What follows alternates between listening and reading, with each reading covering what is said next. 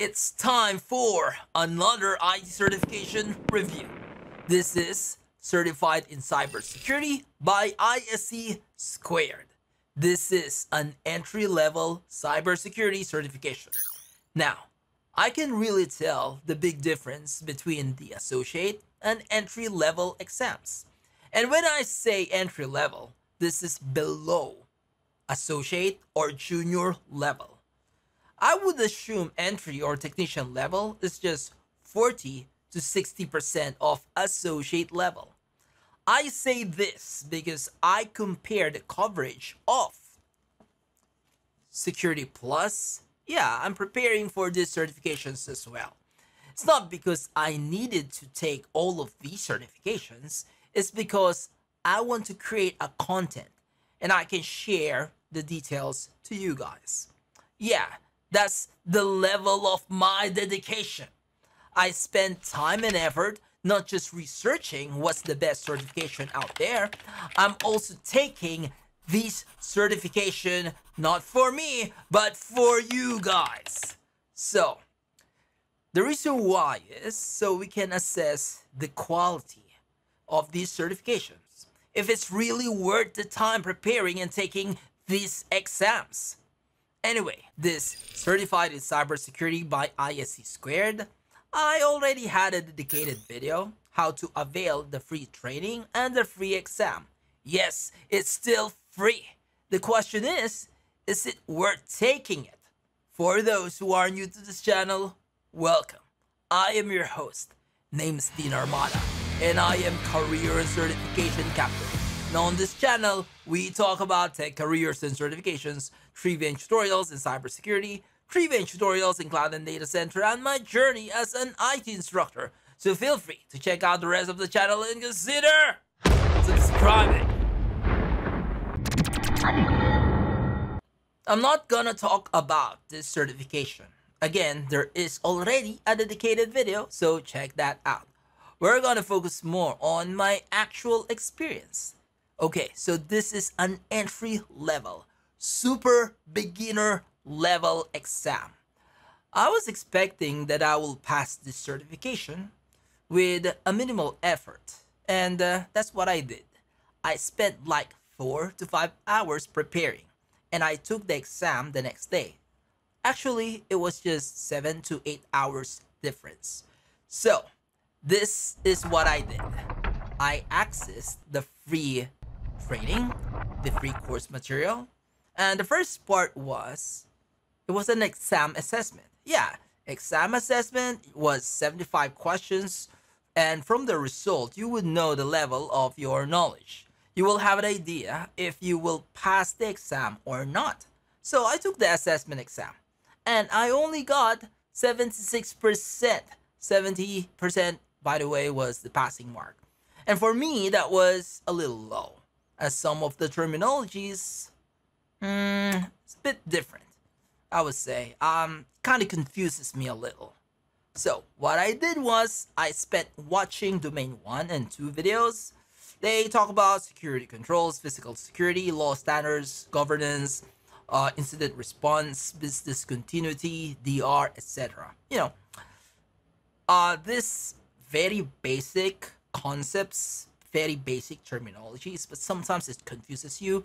That's why I need to rewatch the videos and understand the concepts, specifically their terminologies that they used. And you know, I already know this.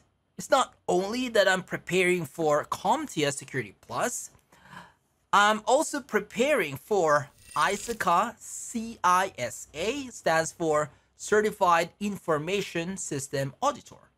These 3 exams, Certified in Cybersecurity, Security Plus, and CISA, they're all connected to each other. The good thing is, this one, Certified in Cybersecurity, is just an entry-level exam.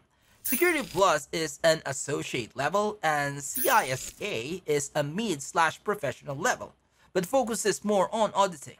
Well, it doesn't matter.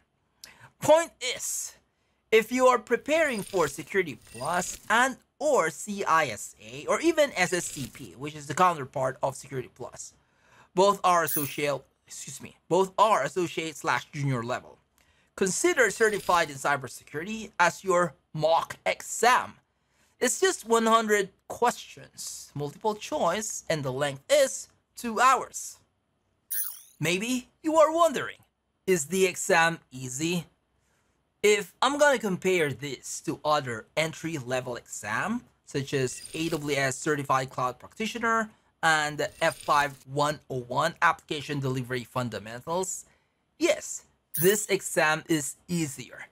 Definitely. The questions are pretty straightforward. Options are like super obvious. It's not because I have over 20 years of experience in the IT industry and I'm also an IT instructor.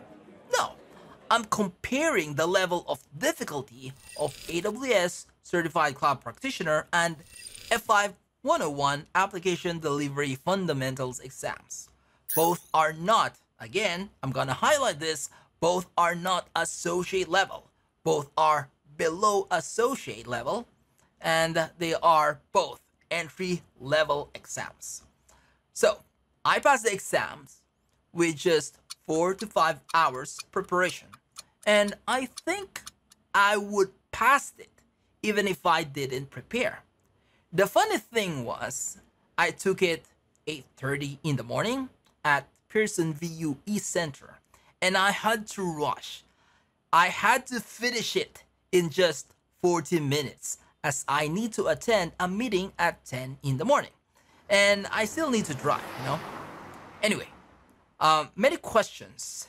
In a snap, I already know the answer. It's very rare it happened in AWS Certified Cloud Practitioner and F5 101 Application Delivery exams. I find the exam easy. It's not because I'm a veteran. I find it easy because I compared it with AWS Certified Cloud Practitioner and F5 101 exams. I don't think I can finish either exams in just 40 minutes. For those who are just new to IT and or cybersecurity, here's my advice. Just take the exam. It's just free anyway. And I guarantee you will learn many things. Yeah, for sure. The exam is more like definition of terms. It's like what we did in high school. That kind of level. Let me add something more. Domain 3 is access controls. I think this is the shortest domains among all of the domain discussion. I just took the exam at the end of the section, and guess what? I got 90%. Next is domain 4. It's network security, and I didn't need to review this domain, if you know what I mean.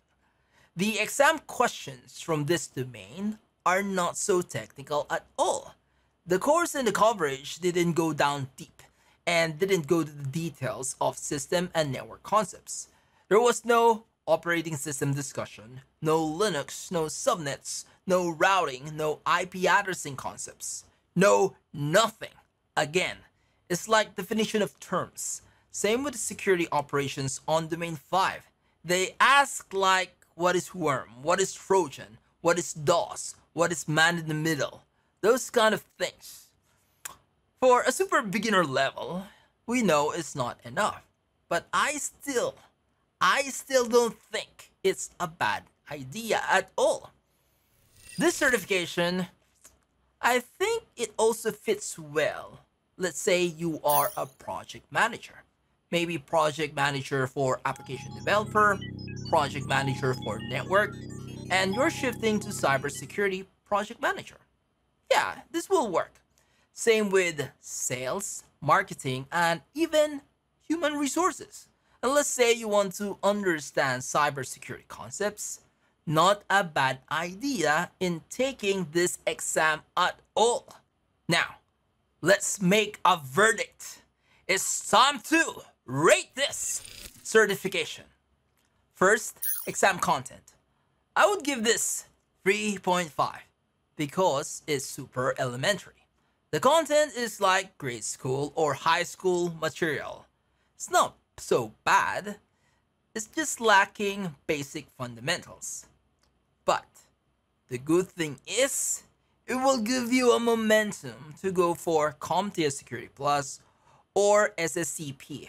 Stands for System Security Certified Practitioner, also from ISC2, or even ISCA CISA, or Certified Information System Auditor. Next is relevance to current technology. If we're just talking about relevance here, yeah, I will give it 4. I'm not giving perfect 5, as some concepts are just too old and not 100% relevant to the current technology. What else? Yeah, they also skipped a lot of basics, which is quite significant in understanding cybersecurity. Next, value for money. This one, I will give it 5 because it's free. Again, it's a good mock exam if you're preparing for CompTIA Security Plus, SSCP, and CISA. If you are already got these certifications, or even greater vendor neutral certifications such as CISSP, CISM, or you are already an experienced security professional, you don't need to take this certification exam. Not worth your time and effort. Next, market demand. I'll give this 4 because this is new. Recruiters and hiring managers still not looking for this certification at all. They're giving you points if you put this in your resume, even it's just very minimal. The good thing is this certification is from ISC2. There is already a brand name from this organization. Do you agree with my ratings?